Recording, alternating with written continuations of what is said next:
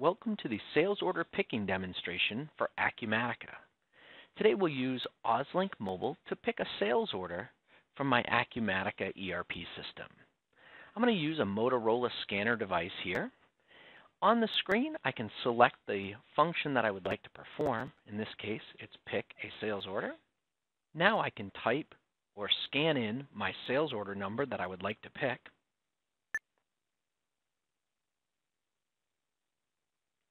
Oslink will retrieve from Acumatica the sales order details and create a walking path for me to direct me through the warehouse. Now I can scan my first inventory item. If I scan the correct item, I can move on and scan the bin or location that I'm taking that item from, in this case A01.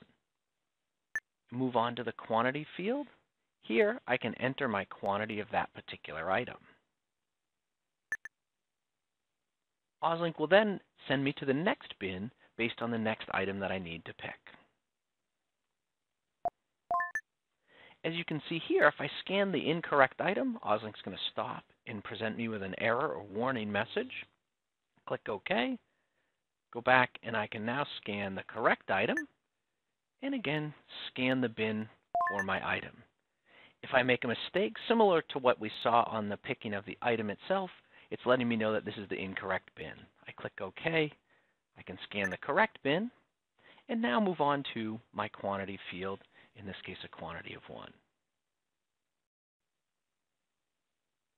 Once I've scanned my last item, Oslink will automatically update Acumatica. If I'm picking a partial order, I can click the Finish button on the mobile device. Now let's go take a look at the results of that pick inside Acumatica.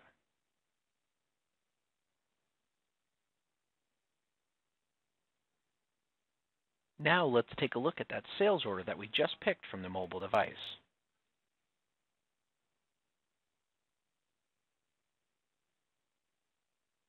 Here we can see the status of this order is now shipping, and we can drill down and look at the details under the Shipments tab.